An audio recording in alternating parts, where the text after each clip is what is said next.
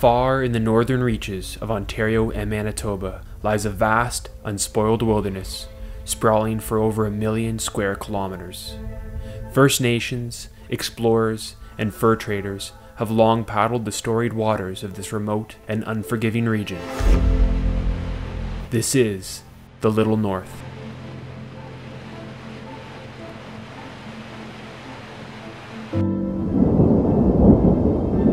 This would be a trying journey through untamed waters. Guided by whispers of the past and grappling with the challenges of the present, we set out to retrace over 450 kilometers of paddling history.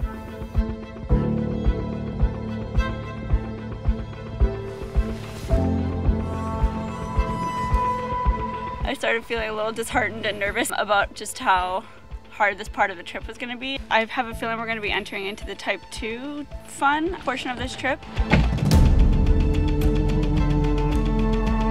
Just got slowed right down. I think we're going about 1 kilometer an hour. And the throat's going to be challenging at any time of the year for you.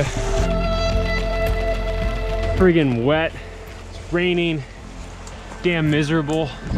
There's literally nowhere else you can go, so you have to kind of just get over it and go down and keep a cool head about you, have your moment, and then just sort of push through, I suppose. When hard things are put in front of you, you really don't have an excuse to quit, so you just have to kind of keep moving forward.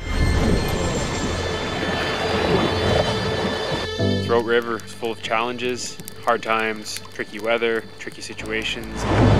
So we definitely smashed into a huge rock. So we're gonna reinforce it, do some field repairs.